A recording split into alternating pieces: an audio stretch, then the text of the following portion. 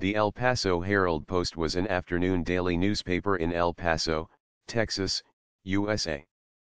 It was the successor to the El Paso Herald, first published in 1881, and the El Paso Post, founded by the E.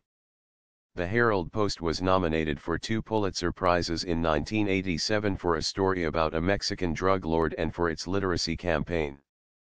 When the Scripps-Howard newspaper chain shut the paper down in 1997, it cited a substantial decline in circulation, similar to that experienced by other afternoon newspapers in the U.S.